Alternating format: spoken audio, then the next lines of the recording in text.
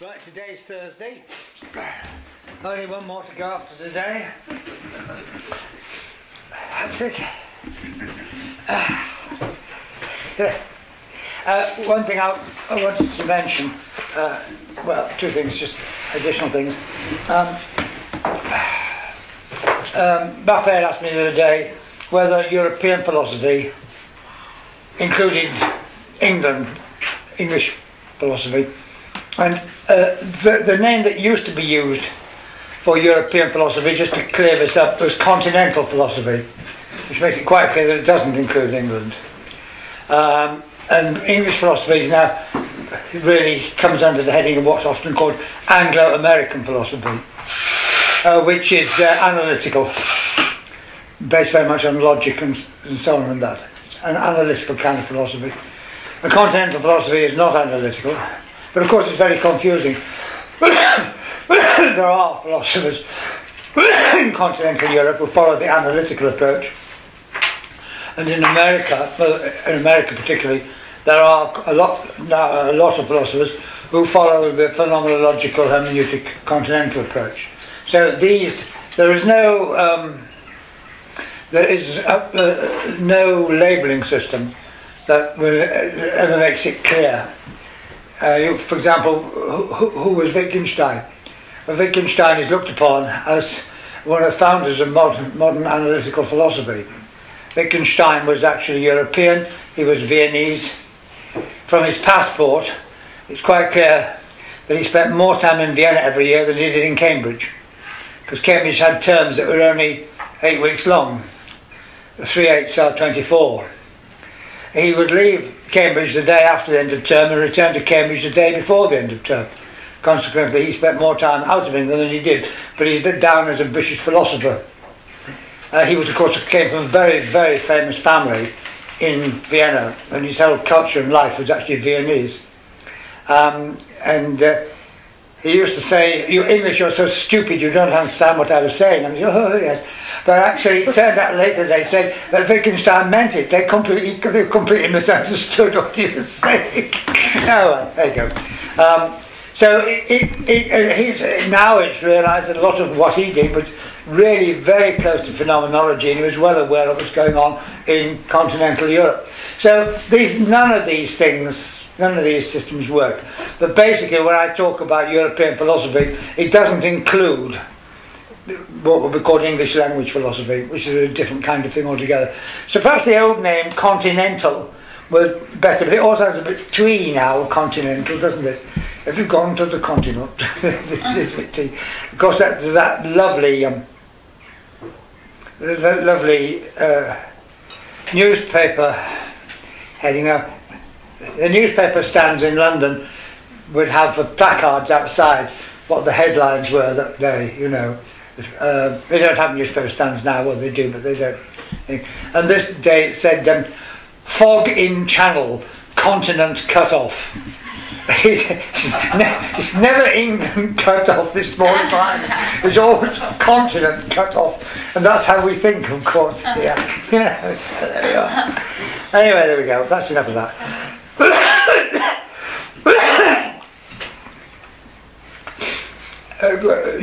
Yeah. Now, the second thing is this book belonged to Stefan's father. It's a very interesting book on the writings of Goethe, which he kindly lent me.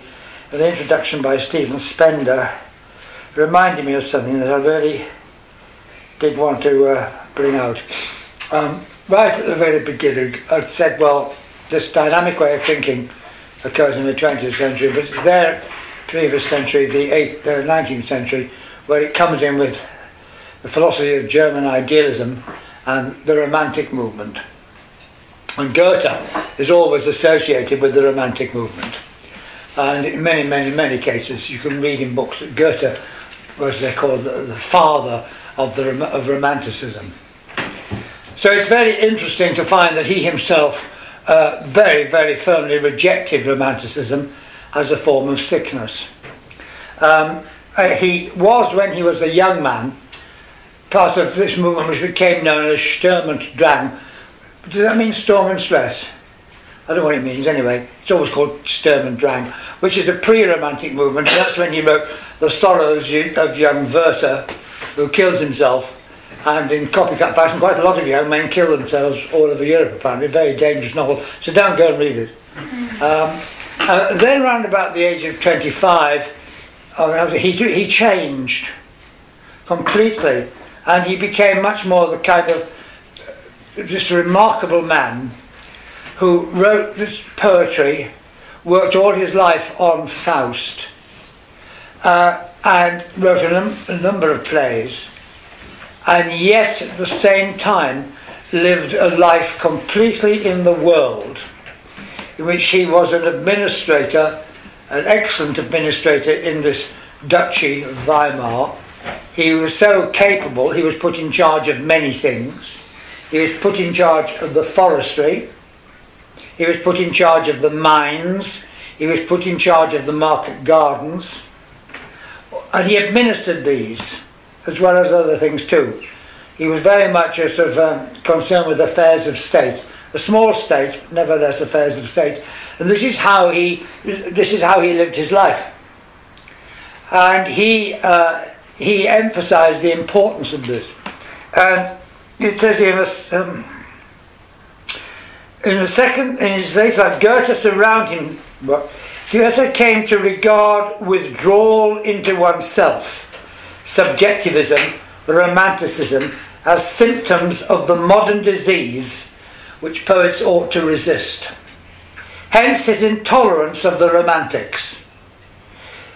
In a remark to Eckermann, he said, all eras in a state of decline and dissolution are subjective. On the other hand, all progressive eras have an objective tendency. Our present time is retrograde, for it is subjective. We see this not merely in poetry, but also in painting and much besides. Every healthy effort, on the contrary, is directed from the inward to the outward world. Now, this is not what people expect. Goethe, the romantic, going into himself and so on. He considered going into yourself as a sickness, a sign of sickness. And he himself lived his life in the world. And at the same time as doing this, he wrote this extraordinary poetry in these plays and so on and that. And he saw it as necessary for him to live this active life as an administrator and so on and that, as part of who he was. Now, of course, this is a great shock to people. They don't like it either, because they want Goethe to be a romantic and the founder of romanticism and so on. Of course, he knew all the romantics, a huge number. Well, they were in Jena, 18 miles or so down the road from Weimar.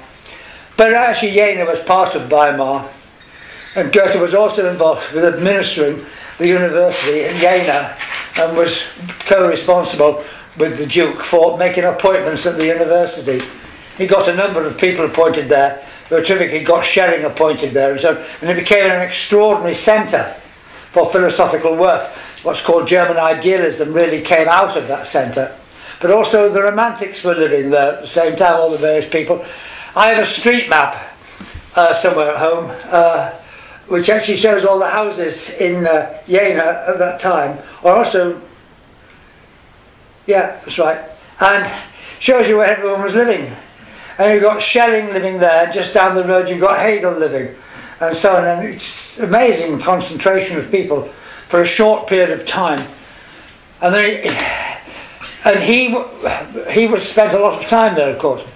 But he knew these people, and it's quite he had to be quite careful, because he didn't alienate these people. He did not like romanticism, because if he alienated these people, he wouldn't have anyone to talk to. They were sort of his friends, and they always said that he was probably about 10 years older than them.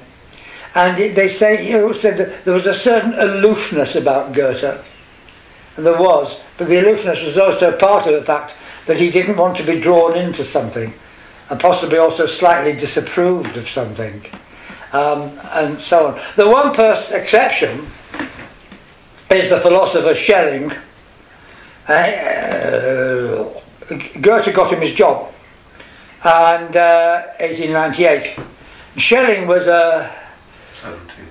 1798. Thanks, 1798, yeah, thank you. He was a comet, what do you call it now, a supernova. At the age of 19, 20, he was just an absolute supernova of philosophical work. It was a phenomenon of phenomenons. And of course, later on it all went wrong, as it does, always. Well, not always, but yes, it pretty much always does. They said that the thing was, it's very interesting, that Goethe learnt from Schelling. Goethe had long conversations with Schelling, and they said, Schelling was, of course, very young, in 1920. Goethe was was over twice his age. And they said they noticed this extraordinary thing that Goethe saw himself as the pupil learning from the teacher Schelling. And so they said there was an exception. And because what he learnt from Schelling was what his own scientific work was doing. Because Goethe always said that he himself had no no organ for philosophy, which means he couldn't actually couldn't actually reflect on his own process of thinking in scientific work. He could do it, but he couldn't actually do the philosophy of his own science. So he couldn't actually see what it was he was doing. When he learnt what he was doing through his conversations with Schelling, then he became able to see it. And it's this dynamic thing we're talking about. Because Schelling talked all the time about rising from nature as fact. Rising from nature as fact to nature as the activity itself in its acting. See, this is the kind of thing we're trying to do. We were doing this in phenomenology, catching things that are going back upstream, rising from nature as fact into nature as the activity itself in its acting. Actually, the living acting, which is nature. And this is what Schelling was concerned with. So this is how Goethe himself came to understand that his own approach was concerned with following the coming into being of things, rather than beginning with things in their finished state. It's from Schelling that he understood that that's what Goethe was doing. It's really quite interesting. And of course the other philosopher who was very interested in Goethe was Hegel. But Goethe couldn't understand a word Hegel said. He wasn't the only one. But there are passages in Hegel which it seems to be quite clear, Hegel's notion of the concrete universal, which fits Goethe perfectly. And Goethe actually, Hegel said of Goethe, this is Hegel's comment was, what I do abstractly, he does concretely. So there we have recognition again of this relationship, and that's of course the whole point about Goethe. Makes him, in his scientific work, understandable in a way in which these philosophers are not understandable, because he actually did it concretely. They were doing it abstractly, and that's hard to follow. And so if you follow what Goethe did, you can learn from that, this whole way of seeing, because it's concrete. Which is why working with Goethe was so easy. And it's, so much, I'm not interested in German idealism, but it's so much easier working with Goethe than it is doing phenomenology, which you have to go into the lived experience as living. There you're doing, as it were, internally. Well, actually here you're doing all externally. Because it's external, it's concrete, it's easy. But I actually do find myself that the attempt to do the phenomenological work very, very attractive, because ultimately I find for myself there's something ultimately unsatisfying about just doing something in the external way. But that's just me. So there's a bit of background I wanted to fill in on Goethe. The whole movement in Jena exploded when Schelling was a meteor supernova, and they wanted to fix him up with a woman, and this was, what's her name? Oh, I've forgotten her name now. She was the femme fatale. There's always one in these movements, and she was it. I've forgotten her name. Caroline Berman, I think. Anyway, she had married one of the Schlegels. The Schlegels founded a journal, which is the journal in which romantic poetry and the theory of romantic poetry was discussed. And she had married one of the Schlegels, and I can't remember which Schlegel it was. And she was older, that she began to get eyes for Schelling. And this had this thing that these sort of almost bohemian types do. They discussed among themselves that actually Schelling would be more suitable for her than Schlegel. This is their mate Schlegel, because Schlegel was a bit dull compared to Schelling. Caroline would do wonders for Schelling, and she needed so more of that. And they persuaded Schelling to divorce Caroline, and she married Schelling, who was about 23. Well, she was an experienced woman. I've seen pictures of her. She has that voluptuousness, which some sort of Germanic women have, and to some people that's very attractive, of course. But she was a voluptuous woman, and older. Poor Schelling, it was too much for him, because basically, I mean, he hadn't really grown up, and I mean, so he found it a bit overbearing. And so what happened was that Caroline had a daughter, whose name I've forgotten, who was actually younger than Schelling, but much closer in age to him than she was. And in those days, I think she was 14. But in those days, 14 was fine. It's not like now. 14 was fine. And so there was no problem with that. So you can see what's coming, can't you? And as a result of this, and then they went off to one of these places, and the daughter died, and the whole thing just blew up, and they blamed Schelling for this, that and the other, and heavens knows what, and the whole of that movement in Jena split apart completely and sort of went away.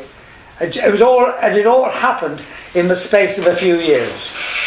So the message of this is, you've got to watch out in any one of these movements to spot who the femme fatale is.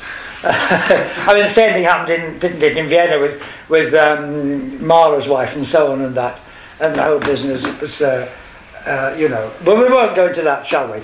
But this is why this extraordinary concentration of people suddenly exploded, and Schelling, he sort of he was never the same man again, and he did work in universities. He sort of disappeared. He separated completely from Hegel and thought Hegel was wrong. They'd worked together as friends, and he in the 1840s he got his chance to say, in the University of Berlin, to say what was wrong with Hegel. And they said it was a sort of failure because he didn't manage to convince anyone at all, and he mumbled and so on, and that really was the end of Schelling. So watch out. If you're too bright, too young, you're going to probably have problems. It's best to be not too bright when you're too young. That's it. So that's it. I don't have that problem. I never did. Okay, that's a bit of background which you might or might not be interested to know. Which I'm going to go back now to Goethe's work on the plant, which is a kind of carrier wave for a way of thinking. And what I'm interested in is the way of thinking. Okay, so we had.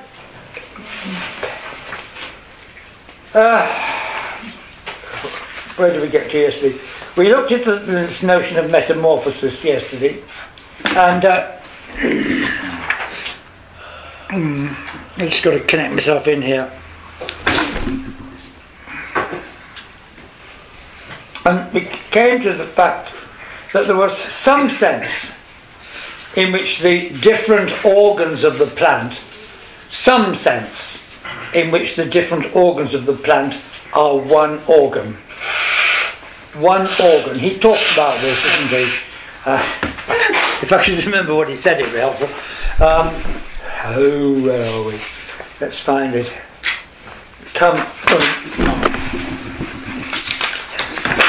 I bet Schelling didn't have this trouble.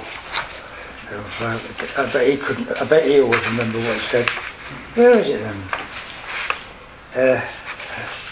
Pettelstramen. Why can't I find what I'm looking for? Yes, we shall see.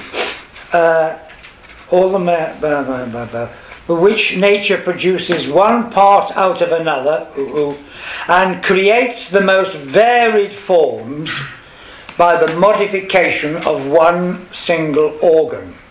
And again, the process by which one and the same organ presents itself to us in manifold forms has been called the metamorphosis of plant. So we've got this idea, the modification of one single organ. And the question now is, well, if the different organs of the plant are somehow one organ, what kind of one is this? What kind of one is it that can present itself in manifold forms? And what's the relationship in this case between the one and the many forms in which it manifests? And this is something which I want to explore in detail, because in doing so we will come to understand something which is actually really quite fundamental. It's rather. Then I'll try to fit later on. I'll try to fit it in to a historical pattern. Then you'll see how radical it is. But often a lot of the work I have to do on this course is what I call remedial work, filling in details about the cultural historical development of thinking in the West since the Renaissance and so on and that, so we can see just how radical what Goethe did is, will be, yes. Well, what kind of one is it? Well, in his own time, and in fact ever since, an answer has been given to this question. And this answer, many people think they know the answer to this question, what kind of one it is, they can tell you straight away. And this answer, in fact, is based on an assumption that is to be found nowhere in Goethe's work. And this is the assumption that what Goethe was searching for was what all the different plant organs have in common with one another. What's sometimes called finding their lowest common denominator. That which is the same in all of them. The common plan. Now, by trying to find what's the same in all of them, that means there's no difference between them. It's supposed Goethe that way discovered a unity in the diversity of the organs. The movement of thinking in this case, please notice, has the effect of excluding difference from unity. All differences are excluded if you're looking for what things have in common, the respect of which they are the very same. And we can see this assumption very clearly in some of the statements I'm going to read that have been made about what Goethe was doing. These are drawn at random from books from the past. And I don't give references to them because I'm actually going to say, well, this is rubbish. But it's a long time ago since I took these from books. Anyways, all the authors are probably dead by now, so it won't matter. But one does have to be a little careful. Here's one. Goethe was transfixed by uniformities and commonalities in nature. Now, they're full. I haven't put the full thing in here because there are people I know who actually know the man who said this, and they'll spot it. But that it won't, because by the time this book's finished, everyone will have forgotten anyway. But what he actually said was, the full statement was, seemingly influenced by Plato's theory of universals. Goethe was transfixed by uniformities and commonalities in nature. Now, I don't think I've ever come across any statement that is as far away from Goethe as that is. I don't say I could get further from Goethe than that statement. First of all, he tells us what Plato was doing and gets it completely wrong.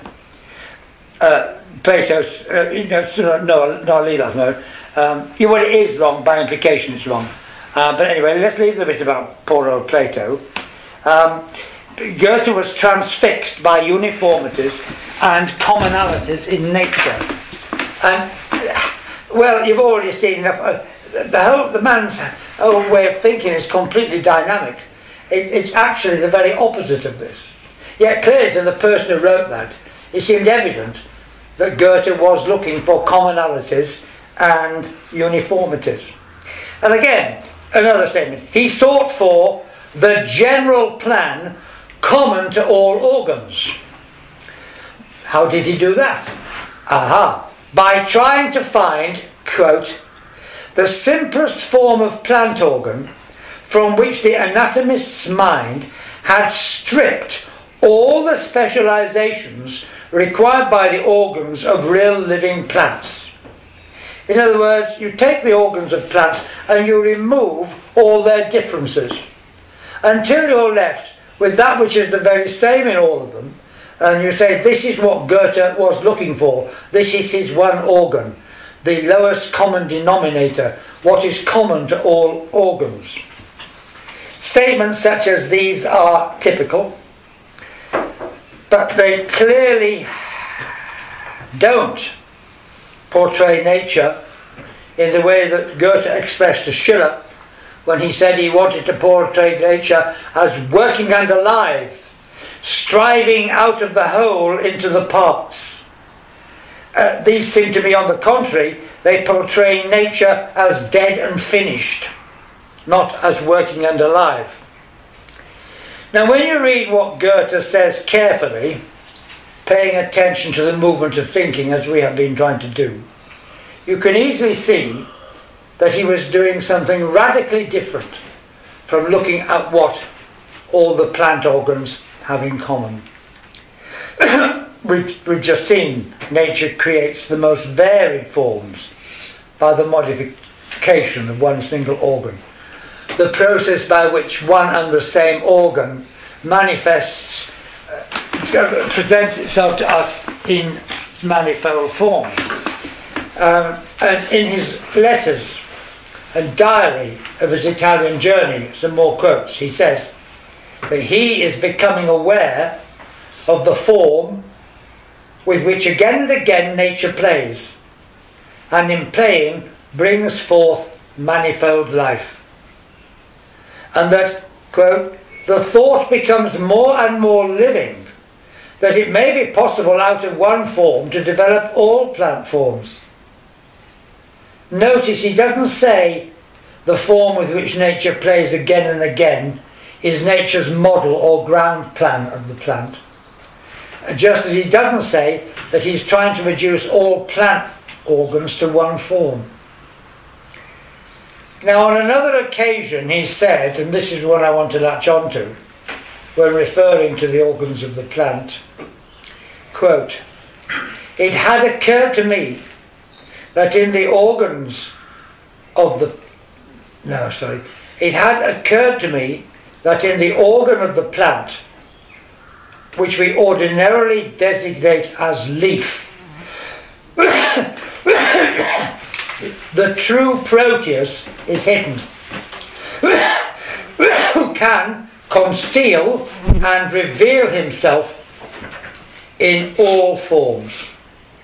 That's a remarkable statement, because from that it's difficult not to get the idea that he's doing the very opposite of searching for what all the organs have in common.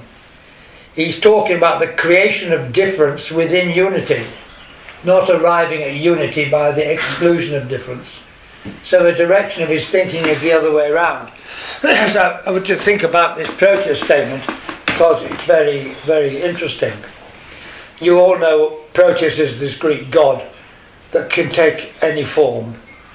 And of course, as we know, we don't, just to make sure we don't upset anybody in today's multicultural society, there is always an equivalent form of this throughout the entire world of this figure, okay? I'm therefore not trying to be whatever it is was not supposed to be.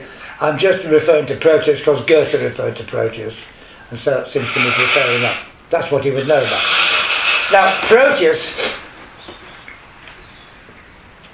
what's important about Proteus is not the particular form in which Proteus appears, but the actual appearing itself. When Proteus appears in different forms, it's always the same Proteus. It's not another Proteus. So if Proteus appears in one form, I don't know, as a snake, or in another form, I don't know, as suggest something. Hippopotamus. Then that's not two different Proteuses. It's one and the same Proteus manifesting differently in different circumstances. Now you wouldn't try to understand Proteus by collecting together lots of different cases where Proteus had manifest or come to expression, and saying, let's have a look at these different instances and let's try to see what they've all got in common, shall we? Because if we can then do that, and if we can remove all the ways in which they're different, we might find some way in which they're common, and that'll be Proteus. Well, it's rubbish. You know it's rubbish immediately. What you could do, therefore, in that sense, would be to produce something like an average Proteus, which is one of the most ludicrous ideas I've ever heard of. So you wouldn't do that. Now, this, in dealing with the plant organ, Goethe is actually thinking in this protean way, that there is one organ manifesting itself differently at different parts of the plant, like Proteus. And he actually says, in this case, he calls it leaf. And in one notebook he writes, hypothesis, all is leaf. This completely confuses people. Oh, right, I see. Goethe tried to reduce all the plant organs to a leaf. Oh, that's very interesting, isn't it? No, it's completely wrong. He didn't try to do that at all. He just took it in the leaf.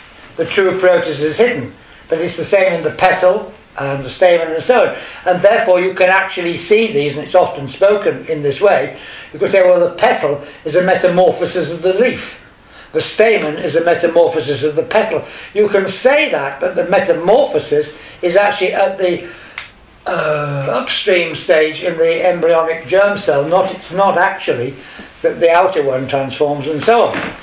So clearly what he's talking about is something which is ever dynamic, and not something which is kind of an average organ, just as you wouldn't have an average Proteus. Oh, I've got to do some work in a minute. I've got a note here to myself which says get up and imitate. Right.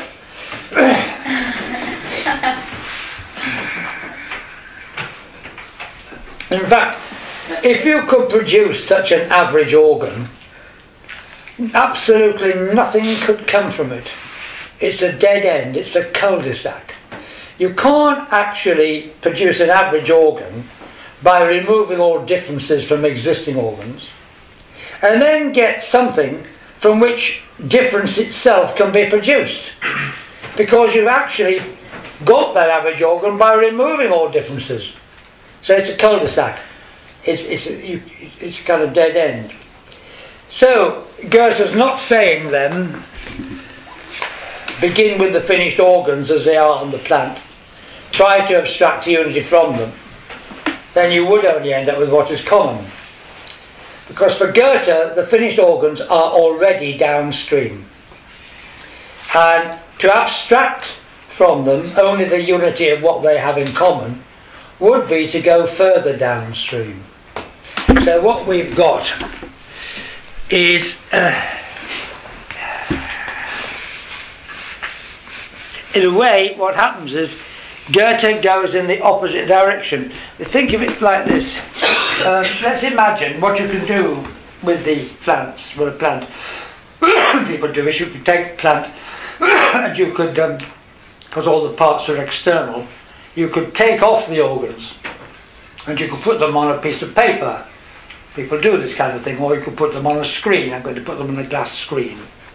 So I put them on a glass screen, and I'm going to put the glass screen, here it is, there's the glass screen. I'm standing here, and I'm looking at these organs of the plant. Okay? And I say, oh yes, that's very interesting, look, I can see this now. If I take that one there, and I miss out that bit, and that one there, and I just miss out that bit, then they become the same. Oh, and if I now take that, and this one here, and I miss out that bit, then they become the same, and I produce what they have in common. Now I have found their unity. Now, think of it now. It's on the screen like that. And we're drawing the unity off like that. Now, that's not what Goethe does at all. Goethe isn't doing that. He's actually the other way around. I've done it. He's actually on the other side of the screen. And he's coming at it this way. And he's coming down to finish with the organs on the screen, because he's bringing the organs back into the unity from which they originally went forth. So that's what he does. He's on this side, bringing them back into the unity, and then going down with them in their finished state. When you've got them in their finished state, twice in one day, then you can abstract from them what they have in common. And that's the dynamic here.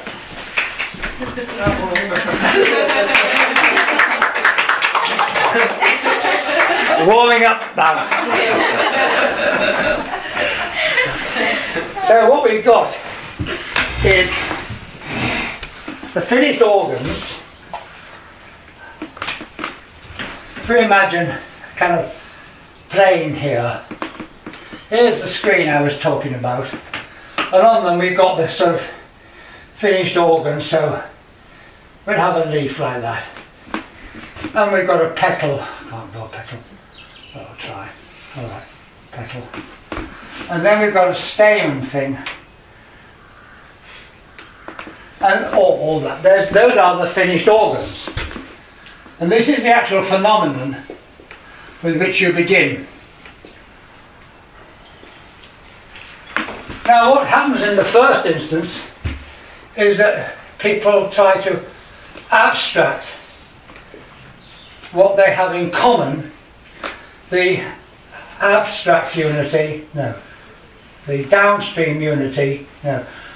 Sorry, I forgot. Well, I have some very carefully chosen names for this. Yes, how about unity of the finished organs? Thank you. Unity of the finished organs.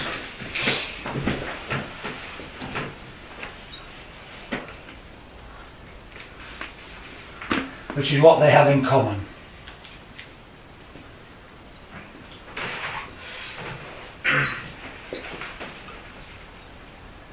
Okay. But what's actually happening is we're coming here from what is the dynamic unity of coming into being.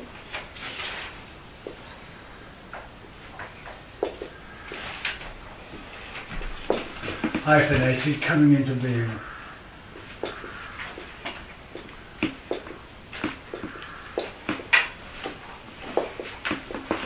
And so we're coming down here like that. And that's where Goethe's coming from, not here.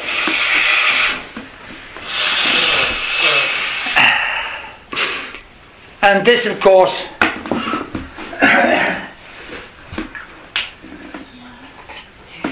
here we've got, this is coming downstream.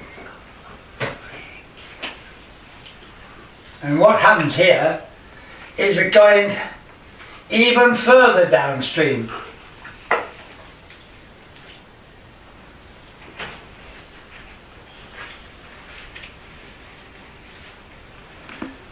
But really, what he's doing, he's going back upstream. That's the movement of his thinking. To try to go back upstream and then come downstream, not to start here and go even further downstream.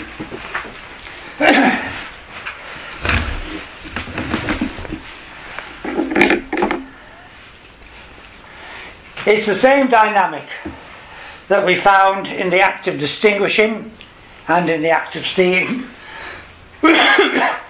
and we would find in the act of saying, if we studied that, when we look at the phenomenology of lived experience. It's the same dynamic. This is the extraordinary interesting thing about it. Here we're concerned with life, living organisms. There we were concerned with lived experience, which is life. And very often, you find that Hegel makes statements like his concern is to understand life in terms of life itself. When he talks about life, he means the cultural, historical life. He doesn't mean organic life. You see, and so the word life can have many different references. But as soon as it comes to life, we begin to get this kind of dynamic appearing.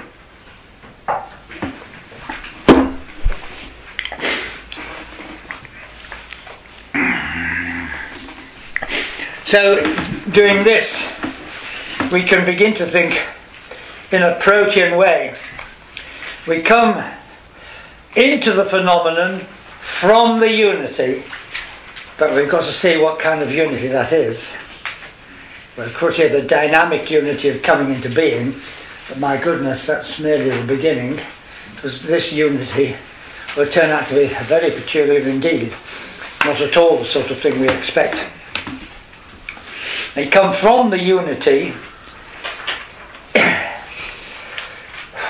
into the phenomenon, instead of going from the phenomenon to the unity, to try to get that. If you think in a protean way that creates the most varied forms by the modification of one single organ, you'll see you have to do that. If you don't recognise the difference between these two movements of thinking, then you fall into the error of trying to get to the milk by way of the cheese.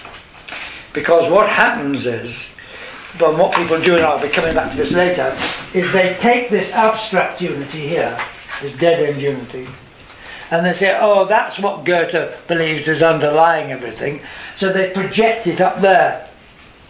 This is the cheese, all right, and they project it right back into the source. It's the end product, and they project it back to the source. And they say, this is the kind of fundamental unity he has in mind, as if anything could come from that, which had everything removed from it. Can you see the problem here?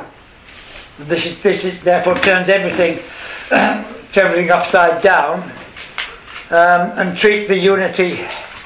You treat this unity of the dead end as if it were the unity of the living source, as if it were the unity of the origin. Can you follow that? It's a pattern of thinking which we actually do all the time. We always try to understand the coming into being in terms of the outcome. Time and again, when dealing with perception, when dealing with language, when dealing with distinction, you find you go wrong, because you try to understand the happening of that in terms of the outcome, and you back project it. And time is the same. We're not going into time, but we're going to get many illusions about things through the way we do this with time. It always happens in this way, and so here we have exactly the same thing.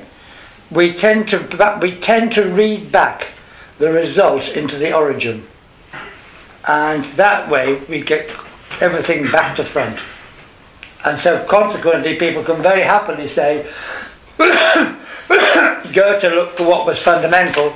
He looked for the ground plan, what was the ultimate basis of the plant, by abstracting all the differences and finding what the organs have in common. That's it. That's the ground plan. That's the ultimate.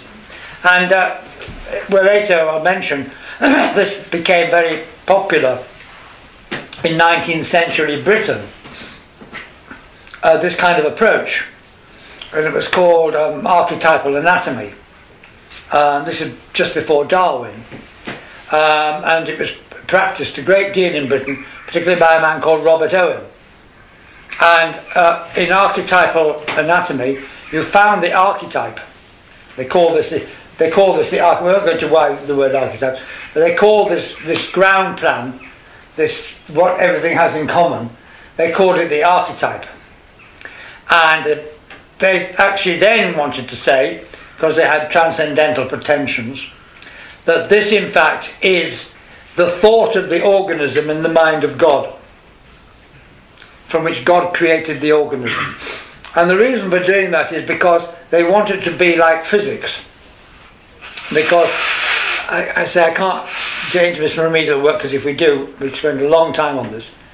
But in the 17th century, one of the great motivating forces for the work in mathematical physics was a religious dimension, because it was believed that these mathematical relationships which were discovered, which later became called laws of nature, these were the thoughts of God. And therefore, when you were doing mathematical physics, you were doing something which was a quasi-religious activity. And this is where it got its motivation from. It didn't have anything to do with what you people today think it did. You think it was all to do with control and controlling nature and using nature. That came later. It was there, that came later. At the beginning, nobody was interested in it. It hadn't occurred to anybody. It occurred to Francis Bacon, but it didn't occur to anybody else. And Francis Bacon didn't come into his own until 200 years after his death.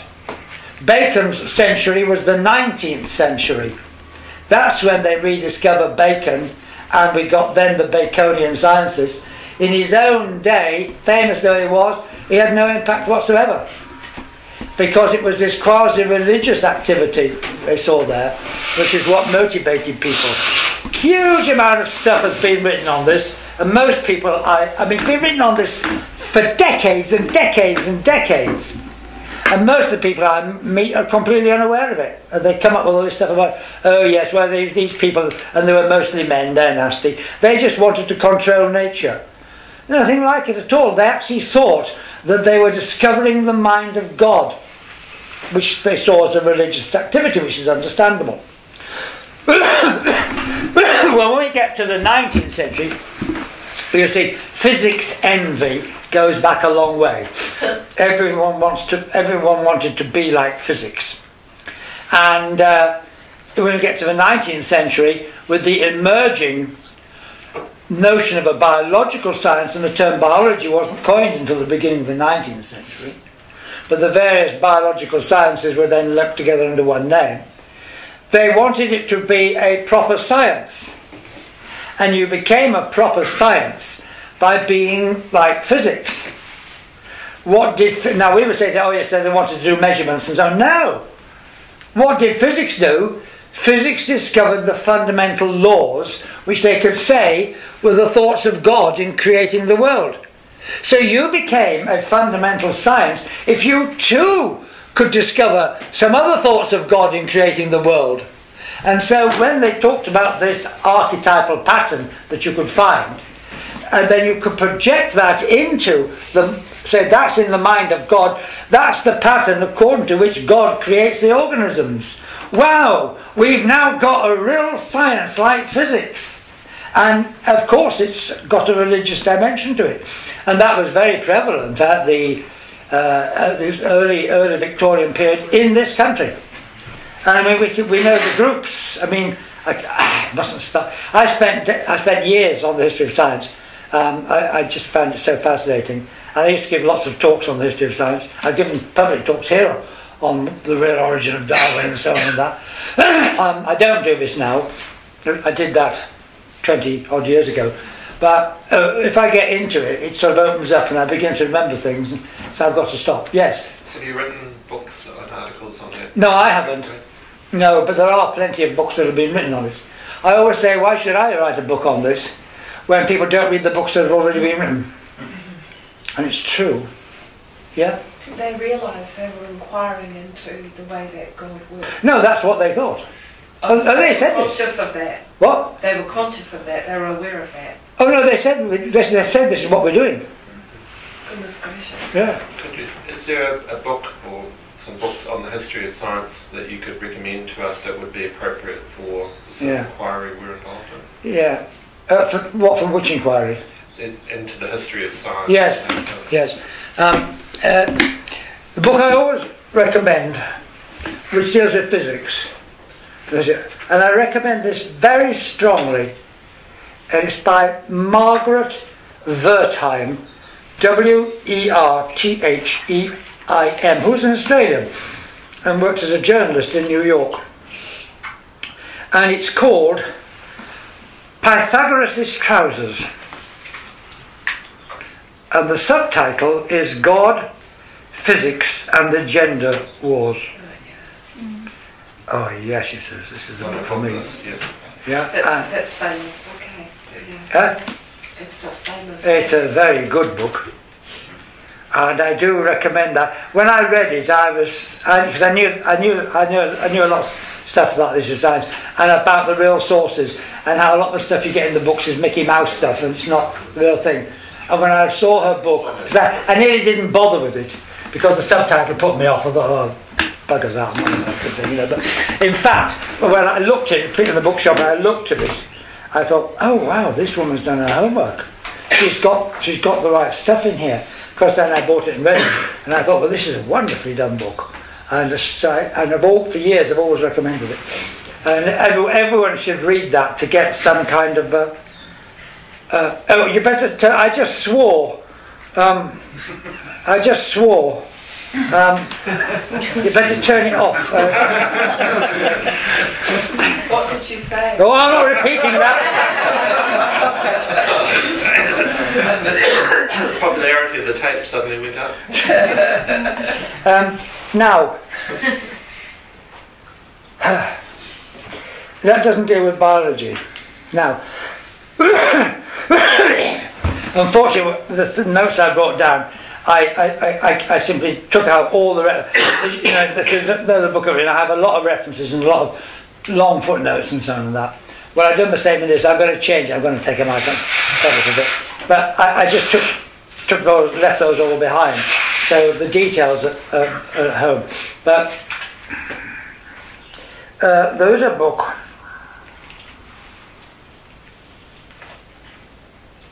It'll come to me later. But it's not so easy to read. It's not one that I would recommend generally.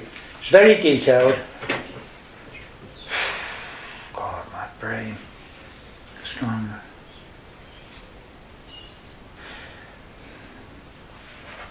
I'll ring up my wife later, tell her where it is on the bookshelf, and she can go and see it. I think, I can't remember. But it deals with transcendental anatomy in the medical schools in London, and it really does give a good picture of all of this. But it's very detailed. It's very well written. And there may be other things too. The biological books are harder to come by. Not so much has been done on them. But you would be okay with that because you're a doctor. Can't even remember the man's name. Brian knew him. Oh dear, this is getting bad. Time for you to find somebody else to do this course. It's not right. You shouldn't have. Yeah. Anyway, well, I'll have to look at that later. But the big thing is get on to Margaret Wertheim's book. It's really good. Right, okay, now we come to something pretty important, as if what I've just said wasn't important.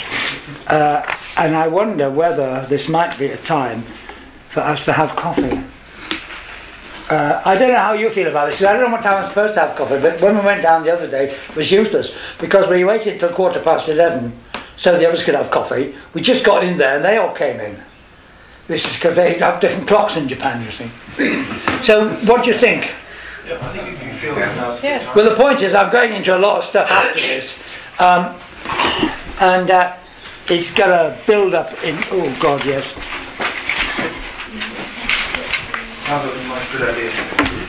Why don't we have a cup of coffee now? Is everyone happy with that suggestion?